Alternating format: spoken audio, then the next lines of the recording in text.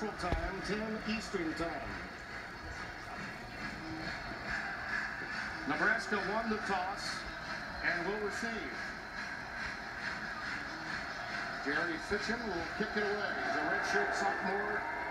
And this new generation at Nebraska is underway with a touchback. J.D. Stillman lets it go through the end zone.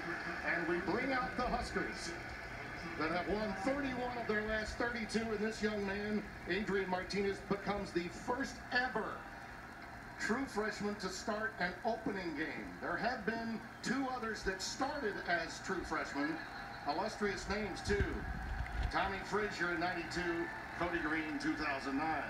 Well, I mentioned the Huskers, 31 of their last 32 lost to BYU on a Hail Mary back in 2015.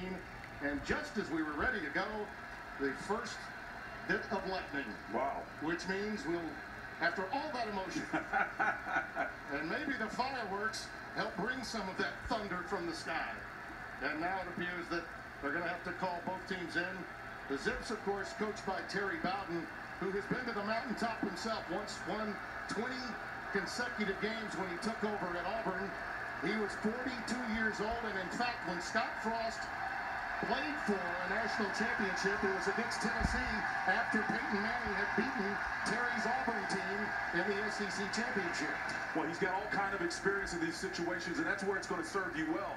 Scott Frost has played in these scenarios at the NFL level, the collegiate level, but what Terry has is that old sage wisdom. He's going to try to leverage all he can. Again, he's done a tremendous job in the time he's been there at Akron, Timmy, but he's not come to this level and face a team like Nebraska in what now officially today is the third largest city, this stadium, Memorial Stadium, in Nebraska. Amazing to think that we were just giving the forecast and we had some lightning